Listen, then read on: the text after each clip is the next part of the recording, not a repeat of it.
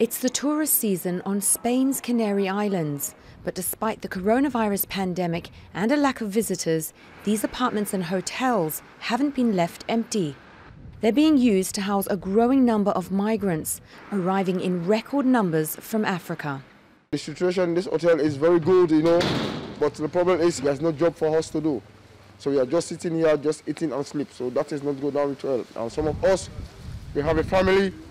We came from Africa to work, so that is our job. And Africa is not much better, At least 18,000 people have landed on these shores this year alone, more than half of that in just the past month.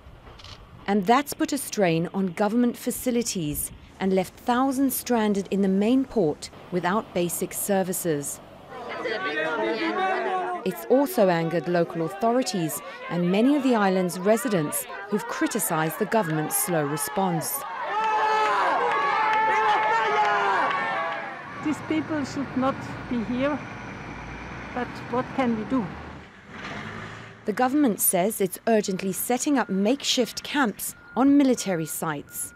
We think that by the end of this year, we will have temporary camps to house 7,000 migrants set up. This is the first solution. It blames the increase in arrivals on EU agreements with Turkey, Libya and Morocco that have stopped many migrants using established routes.